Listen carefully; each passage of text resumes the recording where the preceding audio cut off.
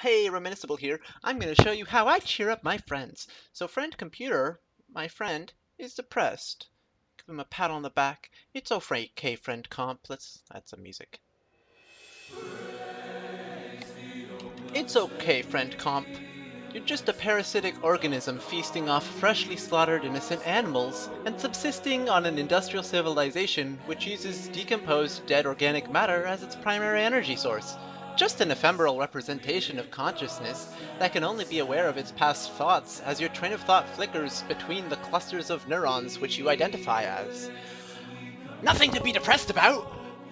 By the way, you will die, inevitably, within several decades. Your corpse will slowly be eaten by insects, or converted to ash, and within a few thousand years, once the human race goes extinct, there will be no meaningful remnant of your existence. Don't know why you have to be so depressed! Now, apparently this is making people more depressed. I gave such a motivational speech, too. And it was at that moment, after running out of booze, that friend comp decided to start his very own religion. The Church of Helix. That moment when you hatch an omanite from a 10-kilometer egg. This isn't the time to use that.